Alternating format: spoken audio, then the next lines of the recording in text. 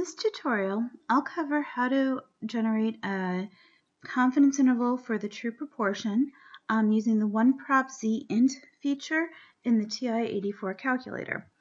All right, for this example, we're going to use a real data set. This was taken just from a website, ballotpedia.org, and it's the results of the Florida Amendment 2 back in 2014. And this was a very controversial ballot at the time. It was whether or not you support the legalization of medical marijuana.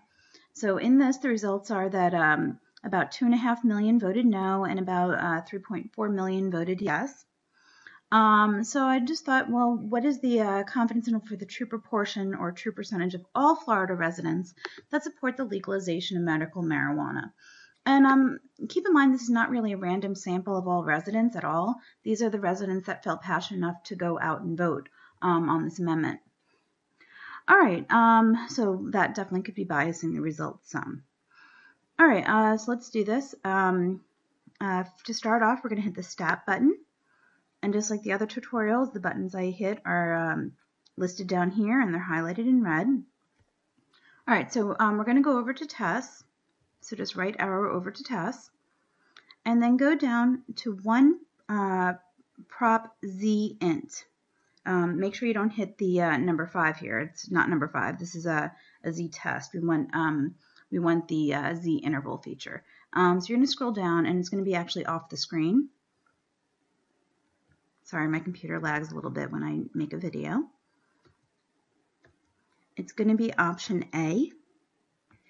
So, oops, went a little too far. Oh gosh. Let's go up a little bit. One prop zint. Option A, and hit enter. Okay, for X, this is the number of successes.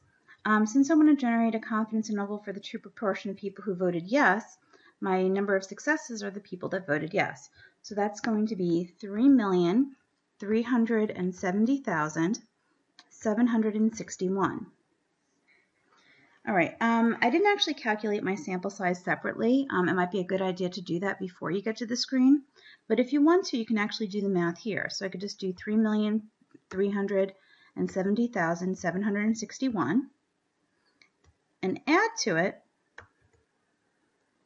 the people that voted no. So 2,478,993. All right, I want to generate a 99% confidence interval, so I'm just going to do 0.99 and then hit calculate.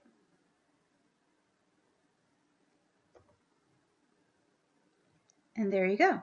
So somewhere between 57.57% to 57.68%, if you round, of Florida residents support the legalization of medical marijuana.